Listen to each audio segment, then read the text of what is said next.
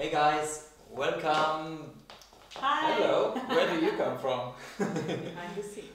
Well, we are here today to give you a little video about the importance and improvement of your now and there spinal rotation. Okay? What is that? The spine is of many vertebrae and you can move them independently. What? You will see. So if you don't know our channel yet, check it out, subscribe to our channel, and don't forget to click the bell to get notice about all the new videos coming up every week. Did you do that? Go ahead, do it now. Let's get started. Okay.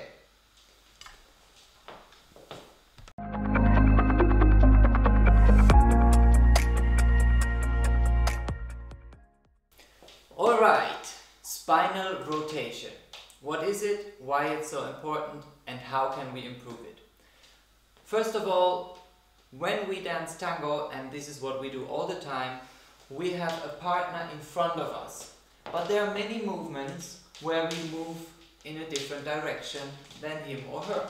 Alright? And there you see already that I want to dance with my partner, but I want to be doing steps not only towards him or away from him or her. Okay? So this is spinal rotation. Now let's have a close look in what the spine actually is. It is all the way from the coccyx to right here in the head. Yes. Come a little bit more to the center. And you see in Sayaka that you have these curves in the spine, right? You have this curve in the neck, then you have the thoracic spine and another curve going here. That is the natural arch in the lumbar spine. Good. And actually what we will focus on today is first of all to separate our centers that you have learned about already, as of the center of gravity, the lower one, to go down, and the center of levity, the upper one, to go up. What does that mean? That means that the lower vertebrae are creating space between each other so that we can move them. And to do that, Sayaka is pulling her belly button inside so that this gets stretched and longer. Yes, you can see it. And now we have this area free to move. Yes. Good. So, upper center up, lower center down. This is what we call the first dissociation. Not association, but dissociation. Yeah. And this is essential, fundamental, how do you say? It's something that we need to do to start to do the rotations, which we call the second dissociation. So remember, first dissociation, center of gravity down, center of levity, upper center up. Second dissociation, we call the different rotations. They're going into different directions in rotation. Good. Okay, we do a first exercise to learn. Yes. We need a chair. You need a chair, and then you can go with us. Grab you can a chair. pause the video, get your chair, and we will show you. Maybe we come a bit closer so you can see it better. Alright. So, you see Sayaka is sitting on the chair, rather to the edge, because then your legs are more free to stand well. okay.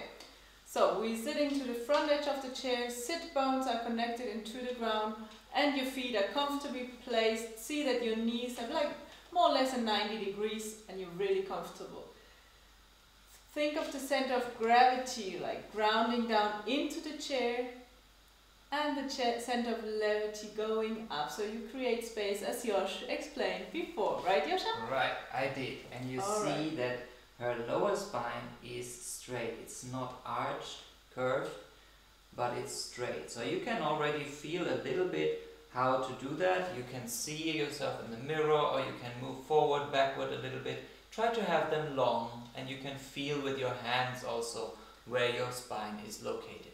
We interlace our fingers now and put them on top of our solar plexus in the middle of the chest, more or less, like right here. Have the shoulders relaxed down and the elbows can be out and also relaxed. From here, we start and we try to rotate where our fingers interlace. We want to rotate this a little bit to one side, come back to the middle and rotate it a little bit to the other side and come back to the middle. Both sit bones want to be really melting into the chair. You don't want to have one knee going more front or the other, or one sit bones leaving the chair. Very good. Go. And you do that a few times. You can do it now with Sayaka. And also, while you do it, try to feel how your spine is moving. Also, that in the end of the movement, you might feel that there's a limit in your movement. When you feel the limit, try not to push too much through, but no, not that, but try to just mobilize also your very low vertebrae and think that your belly button wants to rotate a little bit in that direction too. Exactly. Then you can go a little further. And always remember to keep your belly button active in. Don't let your center collapse. We are very active. Alright, last time. And we're done. Good. Good. Maybe you could feel that when you are rotated, that your pelvis wants to rotate as well. It wants to move a little bit. That is just because the lowest vertebra is actually the coccyx. And it's down here and connected to the pelvis. So you need to be able to dissociate this lower part from the rotation of the upper part. Let's check out how this works in standing. We were seated right now, we have very present still the feeling how our sit bones were on the chair. Now get up on both of your legs and bend your knees slightly, have the idea of sitting down. I will do it like this so you can see me from the back. So maybe I do it from the side. Okay, and from here we do the same. The hand again, interlace? Yes, interlace, and when you interlace them, when you stand, it's more important a little bit that you really try to not push your ribs out and flare them open, but you can use your hands to connect them. So you're feeling just closed, that your sternum is on top of your pubic bone. And we go again, we turn to one side and the other. As you see here in Josh, we try not to move the pelvis too much. This is what naturally happens in the beginning. But really try to let your center of gravity going down and create space for a light rotation in the upper body. It's really stabilizing your pelvis and make your spine flexible. You see very nice, the shoulders are down. And he's breathing. I can hear he's breathing. Don't never stop breathing. It's not very healthy. When you start breathing, you want to work with it. You can breathe out when you rotate. So you can say and in while coming back. And out and in. Good. Doing this a couple of times and then we will step it up one more thing. Yes. But remember, whenever you do movements that are not comfortable or not in your repertoire yet, you need to relax a little bit your body in between so that the nerves can process what has happened. Good. How do we step it up yet? We step it up onto one leg. Alright? Because this in tango will be always the case. You will always be on one leg and in a rotation. So we did 3 steps. We were sitting on the chair. There our pelvis is fixated, so we cannot move it. Now we were on 2 legs. Now our feet and pelvis were fixated, so we cannot move it so easily. 3rd step is to be on 1 leg. And there the chance is very light that we do this. Yes? Don't. It's a no-go. We want to build an awareness, and sometimes this takes a few times to try. And this we will do it by putting our weight on 1 foot and have our base leg, so the leg that has the weight, tiny bend and active. So you can try to really engage your muscles. The inner thighs go together. But all your muscles really want to engage as if you want to jump, right? Like this, you can control where your leg is.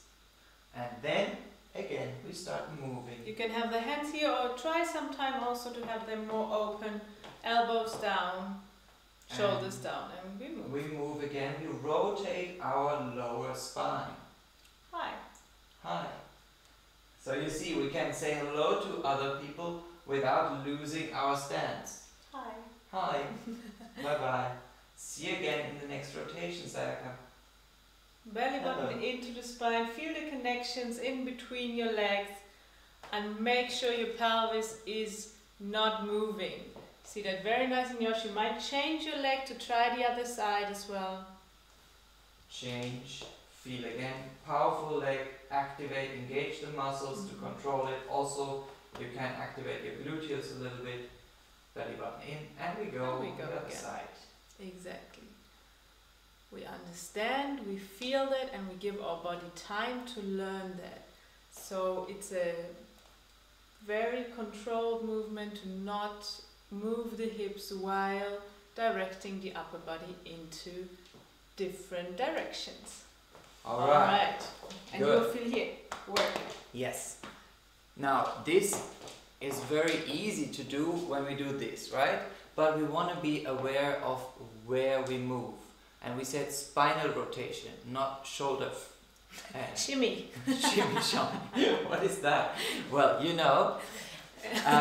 So that's why we kept our hands here. And we want you to really pay attention what it feels like inside your body. Because you can build receptors inside to feel and build awareness of where you are in which body part. Alright? Alright, guys. Well done. That We was hope it. you enjoyed it. You know, we told you it's not so easy to build that, so take your time and do it a few times and not worrying about fast or big. Right. Good. So, if you liked it, give us a like, give it a thumbs up. Subscribe to the channel if you didn't do so. And when you do that, tick the bell, because then you will be notified about the next ones. Good. See you next time. Bye.